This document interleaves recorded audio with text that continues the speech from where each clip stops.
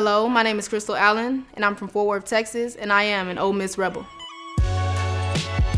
So the first moment I realized that I can actually play this game was when I was about 8th grade, and I just had people telling me that I was a good basketball player, and I thought I was a good basketball player because I had a little confidence, but I didn't realize that I could actually play Division I basketball. I just kept getting better, and then when I got to high school, that's when it started to get serious, and people was asking me like, hey, are you colleges looking at you?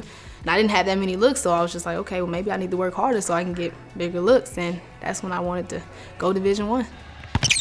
Let's go, there you go, there you go. Crystal, use that extra dribble. You know what I'm saying? Use that extra dribble, they long. Just use it, because you're explosive, so you can go ahead and get that reverse, yep.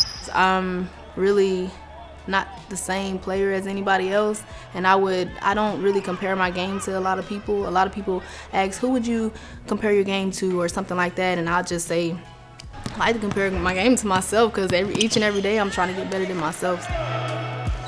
Well, ever since I started playing basketball, I kind of found that as like a way to motivate myself. Because if I'm standing there and if I'm not talking to my teammates, I'm not encouraging my teammates, I kind of look at it as like a respect factor. You treat other people the way you want to be treated. So if I'm down one day, if I'm feeling some type of way or something like that, I want somebody to pick me up. And if I'm feeling like I made a mistake and I can't get over that mistake in my head, I want somebody to tell me it's okay so I can move on. So I feel like I need to do that to my teammates so that we all can have a like positive energy, and I try to keep it positive as much as I can.